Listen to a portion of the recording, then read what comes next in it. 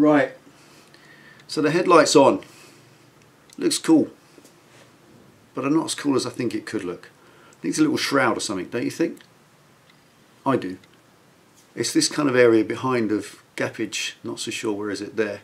Not so sure where that's going. It looks a bit detached from the bike.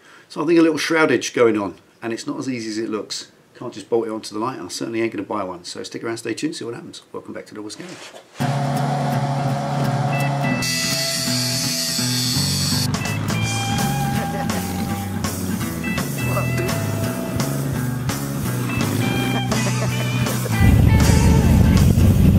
Right, so this is what I mean, shroudage. That's kind of cool on its own, and yeah, the whole detached kind of alien head thing sticking out the front, yeah, get it, looks good, but all in the back here, it just looks a bit too detached for me.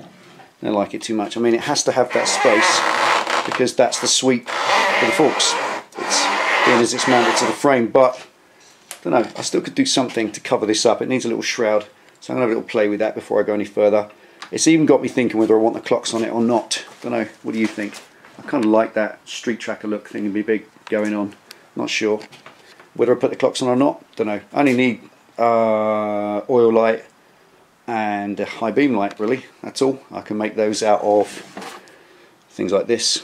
Just find the feed for it and mount that. Don't know. Anyway, thinking too far ahead at the minute. Shroudage. This is what I'm thinking of. A little metal shroud around that using yarn sheet metal and cardboard templated, you know, good old-fashioned fabrication. Can't mount it to the light itself because the light itself is thin ABS plastic and it won't be man enough for the job, so it's got to be mounted to the bracket. Now all this beef down here is a great candidate, and there's holes in there already, so I can kind of thinking I might bring something up off that. I think the first thing before I do anything else, I've only got an hour this morning, is to bring an upright either side to here. I need two uprights sort of there facing upwards, so I can then bring something across the top, make a little frame. I don't know, going to make this up as I go along, but I know first thing I need is a couple of uprights off there. Don't know where the best place for them to go, so to get that done I've got enough.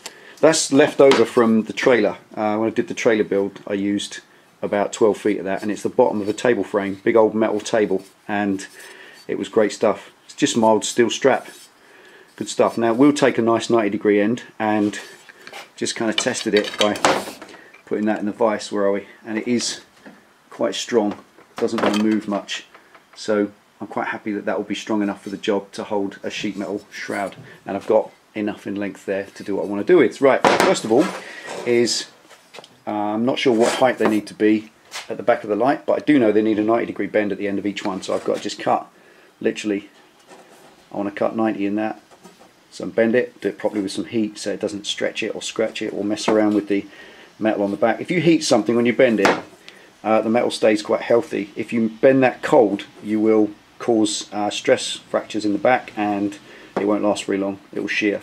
So later on as well, vibration will eventually shear it. So bend it hot is always the best way to do it, nice and cherry red. And then I'll just cut sort of 6 inches to give me room to lop off later. So I just need a couple of them. Right, first job, square up the end so that every measurement is square. It stands to reason, doesn't it?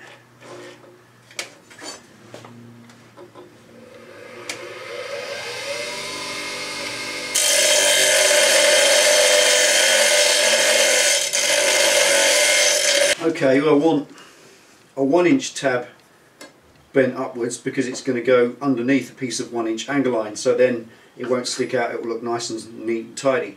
So 1 inch of this, 1 inch of this bent up. Check with your ruler, your end of your ruler is square, just make sure the end of it's square, which it is, completely flush, and then I'm going to come in, literally, a bend in a piece, this is just some kind of laws of metalwork, a bend in a piece of 1/4 inch metal, or 1/8 inch metal, sorry, is going to take up twice its own thickness on the curve. So if it's 1/8 inch, we'll just go to millimeters, make it a bit simpler because I get criticised for using imperial. If we come to 25 mil and just nick a little line, there we go, and then come to roughly 30 mil and scribe another little line, and that gives you 2 points, and squarely does it. Just scribe those across as a marker. And the reason you've got 2 is that the gap between those two is going to be the radius. So you put the grips on the top one if you're bending that way, or the bottom one if you're bending the tab itself. So you bend from the bottom one and that will curl in, and you'll have the full inch. If you mark your inch and then bend on the inch, you'll have less than that. So you'll see what I mean. Let's get it warmed up. Yo. Even if you're not grinding, I always bung these on when heating stuff up. Just never know if some bit of stray debris kind of ignites while you're burning, lands in your orbits.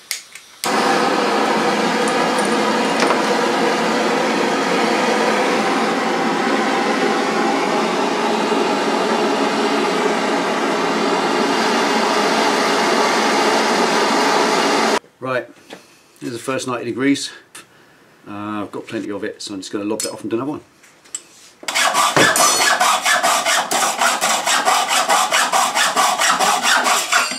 And it would have took me longer than that to get the disc set up. There's one.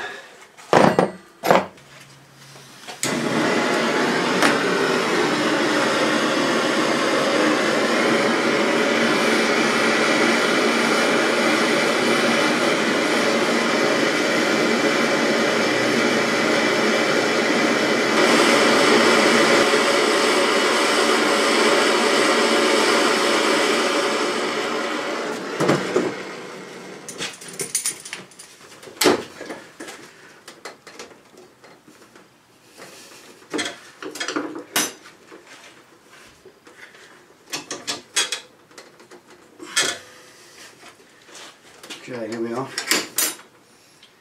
Right.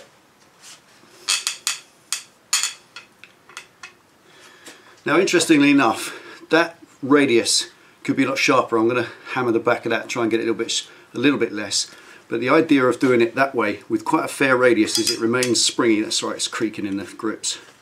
Let's get them off. That's quite simply going to be safer than having it, because normally if you want that sharper, if you want it like that, what you do is when it's really hot, you stick a cold chisel in there and you beat a couple of lines in where you want it folded, so it gives it a weak point, and then you fold it, you get a nice crisp fold. But I don't want that. I want quite a rounded radius so it acts like a spring, and there you are. Then the springiness of the bracket absorbs any shock or impact or vibration, doesn't crack.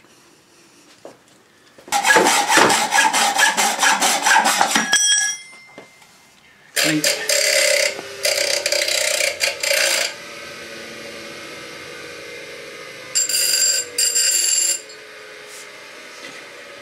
But there we go, 2 brackets, and the most important thing is they're identical rather than not being. The bends are right, everything's correct, so then it's got 2 bends in the top. Right, we've got the inch mark across there, across that way, so 1 inch that way, it's 1 inch wide. So go from the corner, which we know is square, like that. And then again, the other corner, which is, because it's square, where they cross, you centre punch, that's the middle. Easy, innit?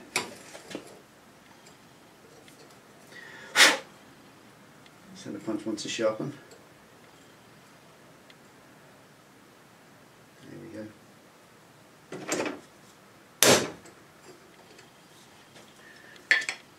Simple centre punch, right in the middle. Easy.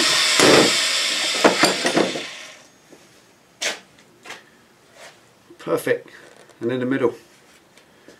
You'd see the way the drill was slowing down, that has gone so hard from the process of heating that and bending it. That's work hardened that so much that the ends of these are really, really hard, which is why the drill's struggling to get through. So I'm going to heat them up and anneal them in a minute to re-soften them, because otherwise they'll shear and crack later on in life, which won't be very cool.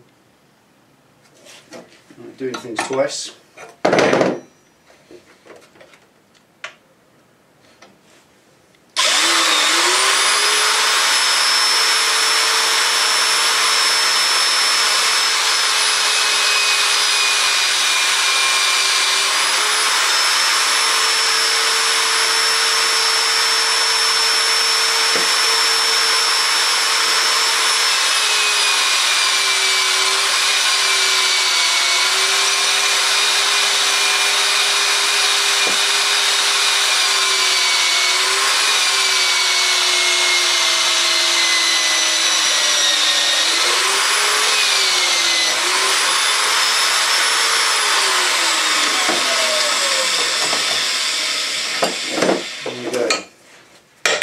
2 holes done. Right, bendage. I'll bend the top ones now.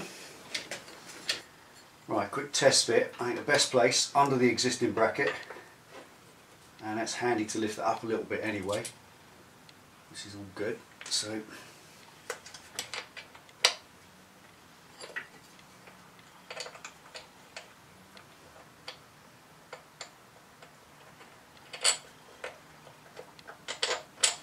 I've put 8mm holes and 8mm bolts on it so everything lines up.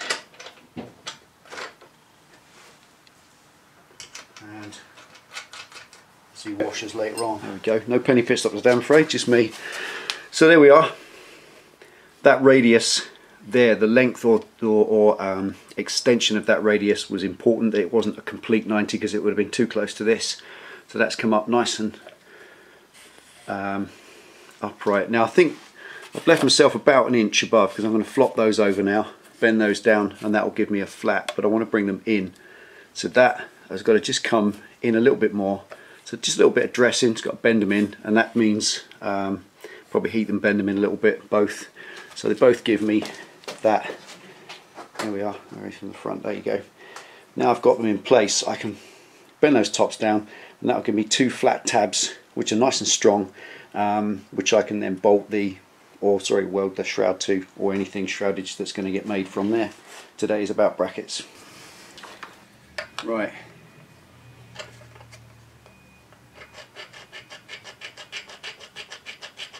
Just marking where they come above the light equally so that we fold them in, they'll be the same bend and they'll present a platform that's the same height, so that whatever sheet metal shroud I put over the top will be level, which is quite important. I don't want to be faffing about putting washers on it to pack it up, that's just lame. There you go. That's approximate. I'm going to measure them with a ruler in a minute. This curvature on the end is deliberately a slow curve, quite a big radius, to give it a kind of springiness so they don't crack. And also, what I don't want, I'll show you how we're going to do it in a minute, or how I'm going to do it. I'm running out of time quickly today, 25mm.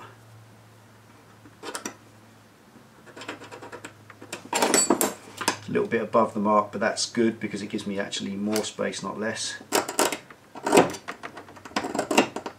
you can see, there's a coating on these, like I don't know what it is. It could be a plating of some kind, but it's all coming off. So the idea is I want these nice and sharp. I want a really sharp curve on these at the top, and I'll run a bead of weld along the inside of them afterwards. So I'll show you how to do it with a chisel. Cut into that first to make a weak point so they fold nice and sharp. I'll show you what I do. Right, here we are. Little makeshift anvil made out of a ground anchor. Pop them on there. Cold chisel, nice sharp cold chisel, and across the scribe line pop a good cut right in there. Needs several hits to get it deep enough, and very important not to have it uneven, one side deeper one than the other. What you're doing with this is you're just making an indentation along which it will fold. Needs to be quite deep, probably about 3mm deep, 2 or 3mm at least, so it becomes,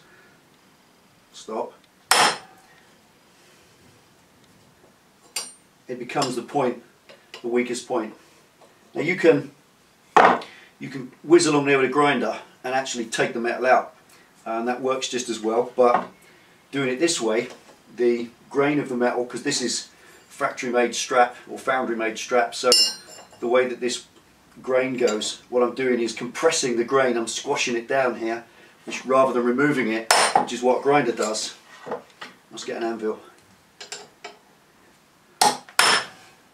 And if you just compress the grain by chiseling a dent in it, it remains stronger, as with anything that's forged rather than cut. Right, let's get it in the light. That's the kind of depth of cut, and it probably needs to be about 2 or 3mm deep, and that will do the job. Heat it up and bend it.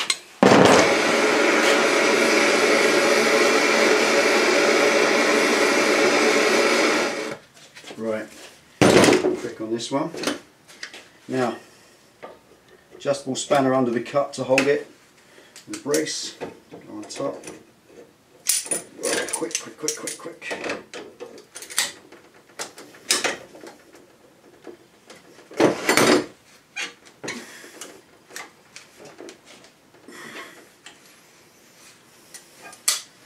Here we go.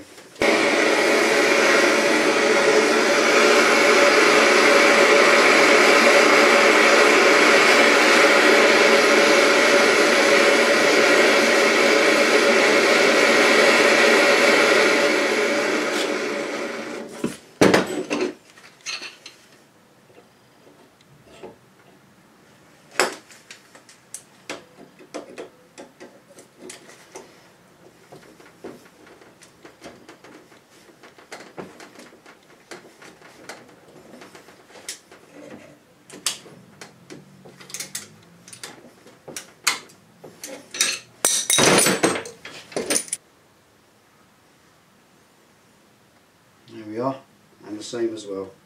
Right, set them cool down a bit, and we'll grind them off. Right, a little bit of grindage later.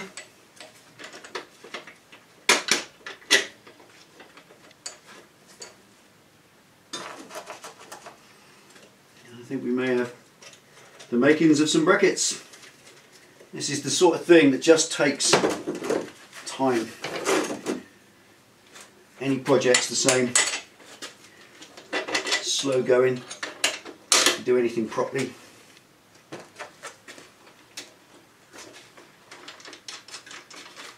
Okay, set those up.